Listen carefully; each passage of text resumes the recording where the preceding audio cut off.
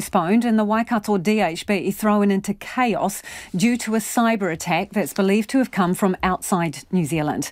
The attack has crashed phones and computers throughout the region's public health system, and the Senior Doctors Union says members working at Waikato hospitals and clinics are describing the situation as mayhem.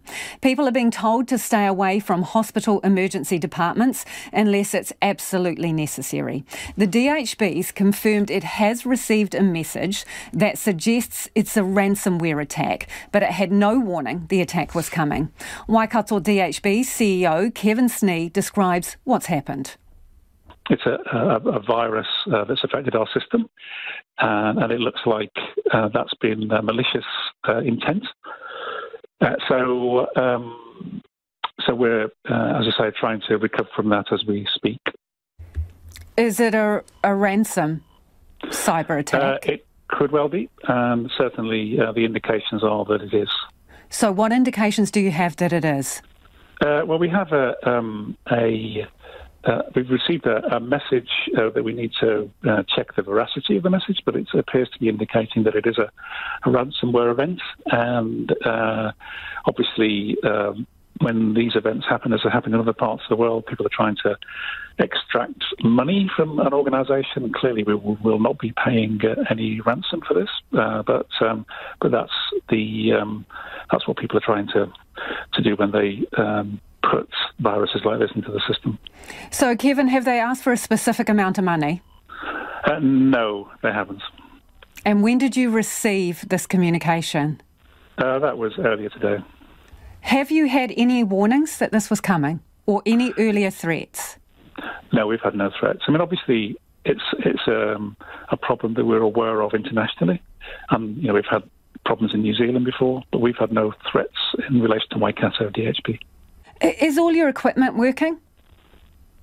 So we had some problems this morning with telemetry. However, that's been dealt with. The risk has been mitigated there, and we do have problems, for example, with our ability to read X-rays and lab tests. So with clinicians having to go down into the radiology department, for example, to read X-rays because we can't send them out on the computer system.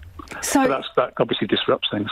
So they've infiltrated further than just your patient records and bookings? Well, it's the whole computer system we have a problem with at the moment. So what does that say about your security? Well, it's if there have been any security issues, and that will be determined by investigation subsequently. Well, there is a security. Kevin, with the greatest respect, there is a security issue, isn't there? You've been hacked. Well, clearly there is a security issue if we've been hacked. I guess the question is, how could we have prevented that? And that's any investigation subsequently will tell us that. So what is happening right now in terms of fixing this? Well, we are working with cybersecurity experts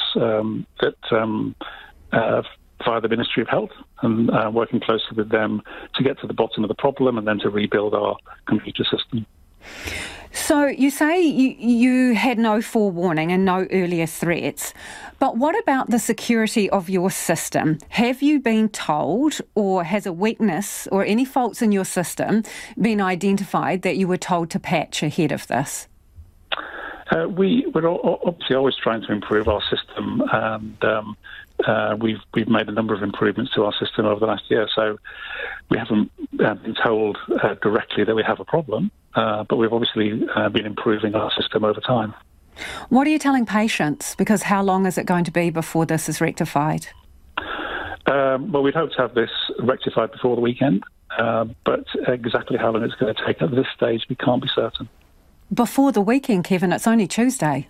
I know, but clearly we can't be certain how long this is going to take at this stage until we got to the bottom of it. So obviously that places you in an incredibly serious position. What is going to happen between now and the weekend with all your patients, elective surgeries, emergency situations? What happens? So we're working with both our regional and our national partners to make sure that any patients who need urgent surgery either get it locally with us or in our regional partners or with our national tertiary partners. So anybody who needs urgent surgery should get that. So you're talking about diverting patients to different areas? Some of them will be done, many of the patients will be done in Waikato itself, but it may be necessary for some other patients to be diverted to other hospitals. And Kevin, just to be clear, with elective surgery, between now and when you get this fixed, no elective surgery?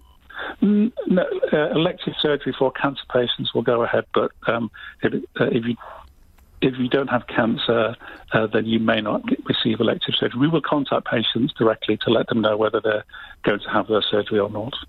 And will the cancer patients still be dealt with at in the Waikato DHB, or will you be sending them elsewhere? We would hope to deal with them all locally, but if we can't, we will organise it with our regional and national partners.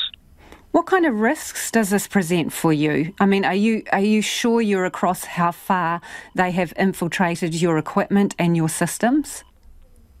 That's being investigated at the moment. And when will you know the answer? I hope to have it as soon as possible, but I don't have it now. When you say that's being investigated, have you got GCSB helping you out? Government departments? So we've got government departments working with us to sort this out. And we're working through the Ministry of Health, but they're obviously working with other government departments. The ransom notice that you have received, you say it doesn't state a specific amount of money. Mm-hmm. What does it say about what they want then? I'd rather not go into that at this stage. Although they don't put a specific monetary value on it, are they saying that they want you to pay? I'd rather not go into any detail at this stage. What further threats have they made to you if you do not pay? I'd rather not go into it at this stage. Are there further threats if you don't pay? I'd rather not go into it at this stage. It's a police matter, so I'd rather not go into this.